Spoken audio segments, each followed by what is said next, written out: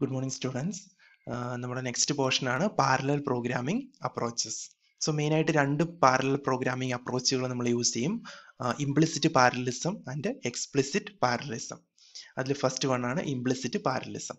So implicit parallelism എന്ന് പറഞ്ഞു കഴിഞ്ഞാൽ ഇവിടെ നമ്മളൊരു കമ്പൈലർ യൂസ് ചെയ്തിട്ടാണ് പാരലലിസം നമ്മൾ ഇംപ്ലിമെന്റ് ചെയ്യുന്നത്. അതായത് പാരലലൈസിങ് കമ്പൈലർ ആണ് ഇവിടെ യൂസ് ചെയ്യുന്നത്. നമ്മൾ പ്രോഗ്രാം സീക്വൻഷ്യൽ ആയിട്ടാണ് നമ്മൾ സോഴ്സ് പ്രോഗ്രാം എഴുതുക. ഓക്കെ, ആ സീക്വൻഷ്യൽ ആയിട്ട് എഴുതുന്ന സോഴ്സ് പ്രോഗ്രാമിനെ ഈ പാരലലൈസിങ് കമ്പൈലർ എന്ത് ചെയ്യും, ഒരു പാരലൽ പ്രോഗ്രാം ആയിട്ട് അല്ലെങ്കിൽ പാരലൽ ഒബ്ജക്റ്റ് കോഡായിട്ട് അതിനെ ട്രാൻസ്ലേറ്റ് ചെയ്യും. ഓക്കെ, ഈ ടെക്നിക്ക് നമ്മൾ C++, ഫോർട്രാൻ, പാസ്കൽ ഈ പറഞ്ഞ ലാംഗ്വേജുകളിലൊക്കെ ഈ ഒരു ടെക്നിക്കാണ് നമ്മൾ യൂസ് ചെയ്യുന്നത്. അതായത് ഇവിടെ എന്ന് പറഞ്ഞു കഴിഞ്ഞാൽ പാരലൈസിങ് കമ്പൈലറിന്റെ ഹെൽപ്പോട് കൂടിയിട്ടാണ് നമ്മൾ എന്ത് ചെയ്യുക, പാരലലിസം ഇംപ്ലിമെന്റ് ചെയ്യുന്നത്. സെക്കൻഡ് വൺ ആണ് എക്സ്പ്ലിസിറ്റ് പാരലലിസം. എക്സ്പ്ലിസിറ്റ് പാരലലിസം എന്ന് പറയുന്നത് ഇവിടെ യൂസർ എന്ത് ചെയ്യും, നമ്മൾ പ്രോഗ്രാം എഴുതുമ്പോൾ തന്നെ നമ്മൾ അതിൽ പാരലലിസം എന്ന് പറഞ്ഞിട്ടുള്ള ആ ഒരു കൺസെപ്റ്റ് ഇംപ്ലിമെന്റ് ചെയ്യും. Okay, the parallelism is explicitly specified in the user programmes. Okay, the programmer decompose the work into task and coordinate between them. Okay, അപ്പൊ ഇവിടെ എന്താ ചെയ്യുന്ന പറഞ്ഞു കഴിഞ്ഞാൽ എക്സ്പ്ലിസിറ്റ് ആയിട്ടാണ് പാരലലിസം ഇംപ്ലിമെന്റ് ചെയ്യുക. അപ്പൊ ഇവിടെ എന്താണ്, the programmer requires more effort to develop A source programme using C++, Fortran or Pascal. അപ്പൊ ഇവിടെ എഫേർട്ട് കൂടുതലാണ്, കാരണം നമ്മൾ സോഴ്സ് പ്രോഗ്രാം എഴുതുന്ന ടൈമിൽ തന്നെ നമ്മൾ എന്ത് ചെയ്യും, അവിടെ പാരലലിസം എന്ന് പറഞ്ഞ കൺസെപ്റ്റ് യൂസ് ചെയ്യുന്നുണ്ട്. ഓക്കെ, സോ ഇതാണ് ഇംപ്ലിസിറ്റ് പാരലലിസം എക്സ്പ്ലിസിറ്റ് പാരലലിസം തമ്മിലുള്ള ഡിഫറൻസ്, ഒരു പിക്ചോറിയൽ റെപ്രസെന്റേഷൻ. ഇംപ്ലിസിറ്റ് പാരലലിസം ആണെങ്കിൽ പ്രോഗ്രാമർ എന്ത് ചെയ്യുന്നു, സോഴ്സ് കോഡ് എഴുതുന്നു, C++, ഫോർട്രാൻ അങ്ങനെ ഏതെങ്കിലും ഒരു ലാംഗ്വേജ് യൂസ് ചെയ്തിട്ട് സോഴ്സ് കോഡ് എഴുതുന്നു. ആ സോഴ്സ് കോഡിനെ ഒരു പാരലൈസിങ് കമ്പൈലർ എന്ത് ചെയ്യുന്നു, പാരലൽ ഒബ്ജക്റ്റ് കോഡായിട്ട് കൺവേർട്ട് ചെയ്യുന്നു എന്നിട്ട് അതിനെ എക്സിക്യൂട്ട് ചെയ്യുന്നു. പക്ഷേ ഒരു എക്സ്പ്ലിസിറ്റ് പാരലലിസം ആണ് നമ്മൾ യൂസ് ചെയ്യുന്നതെങ്കിൽ എന്താ സംഭവിക്കുക, പ്രോഗ്രാമർ എന്ത് ചെയ്യും, പ്രോഗ്രാമർ സോഴ്സ് കോഡ് എഴുതുന്നു അല്ലെ. അപ്പൊ ആ സോഴ്സ് കോഡ് എഴുതുമ്പോൾ തന്നെ അതിൽ പാരലലിസം എന്ന് പറഞ്ഞിട്ട് കൺസെപ്റ്റ് യൂസ് ചെയ്തിട്ടാണ് എന്ത് ചെയ്യുന്നത്, സോഴ്സ് കോഡ് എഴുതുന്നത്. അതായത് ഇവിടെ പറയുന്നുണ്ട് source code written in concurrent dialects of C++, Fortran or Pascal. Okay, then concurrency preserving compiler ആണ് ഇവിടെ യൂസ് ചെയ്യുന്നത്. ആ കമ്പൈലർ കൺകറൻസിയെ പ്രിസർവ് ചെയ്യും. ദെൻ കൺകറന്റ് ഒബ്ജക്റ്റ് കോഡാണ് ഇവിടെ ക്രിയേറ്റ് ചെയ്യുന്നത്. ദെൻ അതിനെ നമുക്ക് എക്സിക്യൂട്ട് ചെയ്യാം. സോ ഇതാണ് ഇംപ്ലിസിറ്റ് പാരലലിസം എക്സ്പ്ലിസിറ്റ് പാരലലിസം. അപ്പൊ ഇംപ്ലിസിറ്റ് പാരലലിസം എന്ന് പറഞ്ഞാൽ പാരലൈസിങ് കമ്പൈലർ ആണ് അവിടെ പാരലലിസം ഇംപ്ലിമെന്റ് ചെയ്യുന്നത്.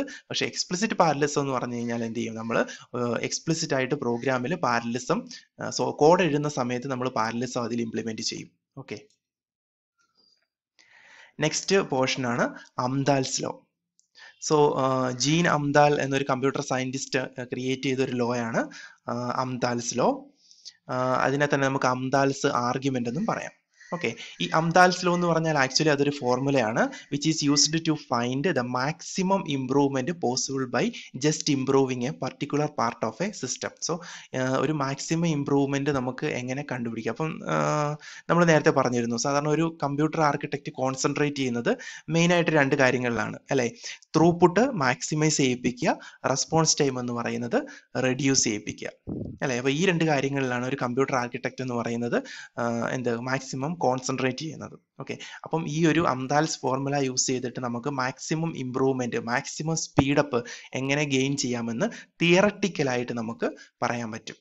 Okay, it is often used in parallel computing to predict the theoretical speedup when using multiple processors. So parallel computing il നമ്മൾ ചെയ്യുന്ന എന്താ, multiple processors use ചെയ്തിട്ടാണ് നമ്മൾ പാരലൽ കമ്പ്യൂട്ടേഷൻ ചെയ്യുന്നത് അല്ലേ.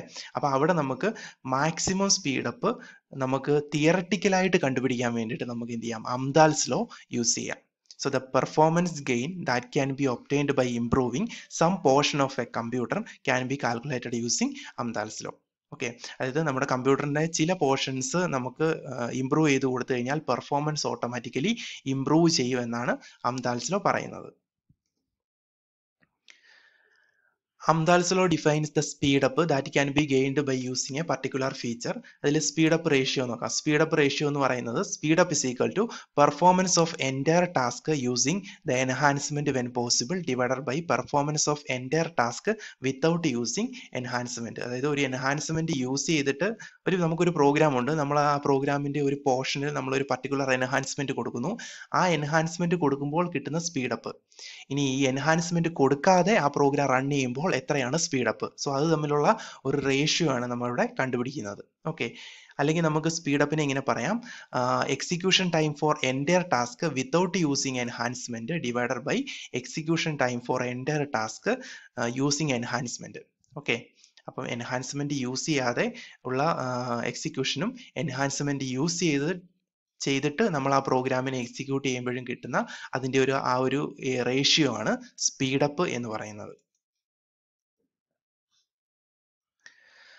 Speed up tells us how much faster a task will run using the machine with the enhancement as opposed to the original machine. Okay, അപ്പം enhancement നമ്മൾ speed up എന്ന് പറഞ്ഞിട്ടുള്ള ആ ഒരു കൺസിഡറേഷൻ അല്ലെങ്കിൽ ഒരു സ്പീഡ് അപ്പ് എന്ന് ഉദ്ദേശിക്കുന്നത് എന്താണ്?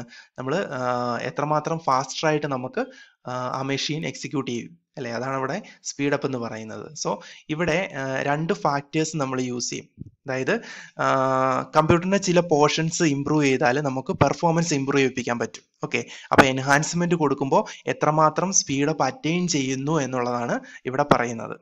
ഓക്കെ, ഇനി സ്പീഡ് അപ്പ് രണ്ട് ഫാക്ടേഴ്സിനെ ഡിപ്പെൻഡ് ചെയ്യുമെന്നാണ് പറയുന്നത്. രണ്ട് ഫാക്ടേഴ്സിനെ ഇവിടെ സ്പീഡ് അപ്പ് ഡിപ്പെൻഡ് ചെയ്യുന്നുണ്ട്. അതിൽ ഫസ്റ്റ് വൺ എന്ന് പറയുന്നത് fraction enhanced. Okay, fraction enhanced എന്ന് പറഞ്ഞു കഴിഞ്ഞാൽ സപ്പോസ് 20 സെക്കൻഡ് കൊണ്ട് എക്സിക്യൂട്ട് ചെയ്യേണ്ട ഒരു പ്രോഗ്രാം 60 സെക്കൻഡ് കൊണ്ടാണ് എക്സിക്യൂട്ട് ചെയ്തതെന്ന് വിചാരിക്കുക. സോ അവിടുത്തെ ഫ്രാക്ഷൻ എന്ന് പറയുന്നത് എന്തായിരിക്കും? 20/60 ആയിരിക്കും അവിടുത്തെ ഫ്രാക്ഷൻ. 20/60 എന്ന് പറഞ്ഞാൽ അതിന്റെ വാല്യൂ 0.33 വരും, 333. ഓക്കെ, സോ 0.33 എന്ന് പറയുന്ന എൻഹാൻസ്മെന്റ് കൊടുത്തു കഴിഞ്ഞാൽ നമുക്ക് സ്പീഡ് അപ്പ് അറ്റൈൻ ചെയ്യാം എന്നാണ് ഈ ഒരു ഫ്രാക്ഷൻ എൻഹാൻസ്മെന്റ് എന്നുകൊണ്ട് ഉദ്ദേശിക്കുന്നത്. ഓക്കെ, നെക്സ്റ്റ് ആണ് speed up enhanced. Speed up enhanced എന്ന് പറയുന്നത് ഇപ്പോൾ suppose we have A programme, ആ പ്രോഗ്രാമിന്റെ ഒരു പോർഷനിൽ എൻഹാൻസ്മെന്റ് പ്രൊവൈഡ് ചെയ്തു എന്ന് വിചാരിക്കുക. സോ 2 സെക്കൻഡ് കൊണ്ട് ആ പ്രോഗ്രാം എക്സിക്യൂട്ട് ചെയ്തു.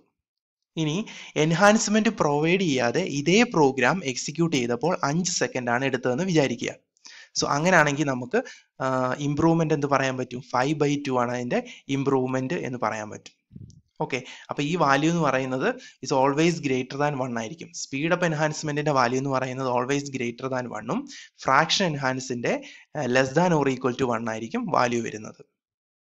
സോ Amdahl's law പറയുന്ന ഇത്രയേ ഉള്ളൂ. Amdahl's law can serve as a guide to how much an enhancement will improve performance.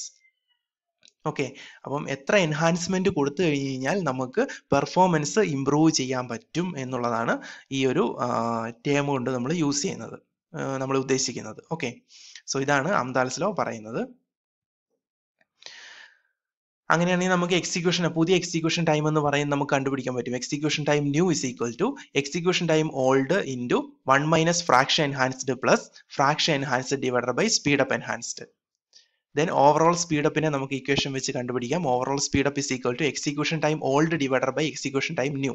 Okay, അതായത് എൻഹാൻസ്മെന്റ് എക്സിക്യൂഷൻ ടൈം ന്യൂ എന്ന് പറയുന്നത് എൻഹാൻസ്മെന്റ് നമ്മൾ കൊടുത്തതിന് ശേഷമുള്ള എക്സിക്യൂഷൻ ടൈം ആണ്. എക്സിക്യൂഷൻ ടൈം ഓൾഡ് എന്ന് പറയുന്നത് എൻഹാൻസ്മെന്റ് പ്രൊവൈഡ് ചെയ്യുന്നതിന് മുമ്പായിട്ട് എത്ര എക്സിക്യൂഷൻ ടൈം എടുത്തു എന്നുള്ളതാണ്. Okay, so execution time old divided by execution time new that is equal to 1 divided by 1 minus fraction enhanced plus fraction enhanced divided by speed up enhanced. So equation important ആണ്. So ഇതാണ് ഒരു question. Suppose that we are considering an enhancement that runs 10 times faster than the original machine but is usable only 40% of the time. What is the overall speed up gained by incorporating the enhancement. So ഇവിടെ നമുക്ക് speed up enhancement എന്ന് പറയുന്നത് 10 ആണ്.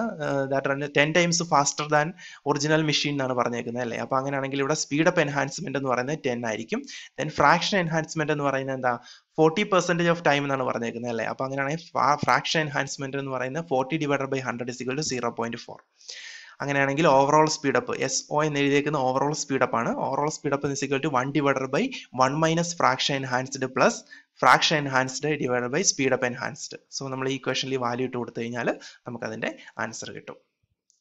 Next രണ്ട് questions ആണ്. Fraction enhancement തന്നിട്ടുണ്ട്, speed up തന്നിട്ടുണ്ട് അല്ലേ. അപ്പൊ അത് നോക്കിയിട്ട് നമുക്ക് എന്ത് ചെയ്യാൻ പറ്റും, നോക്കിയിട്ട് ഡയറക്റ്റ് ആയിട്ട് നമുക്ക് ഈ ഇക്വേഷനിൽ സബ്സ്റ്റിറ്റ്യൂട്ട് ചെയ്യാം. Speed up overall = 1/1 - fraction enhanced plus fraction enhanced divided by speed up enhanced. So fraction enhanced എന്ന് പറയുന്നത് 0.1 ആണ്, സ്പീഡപ്പ് എന്ന് പറയുന്നത് 10 ആണ് അല്ലേ. അപ്പൊ 10 ആണ്.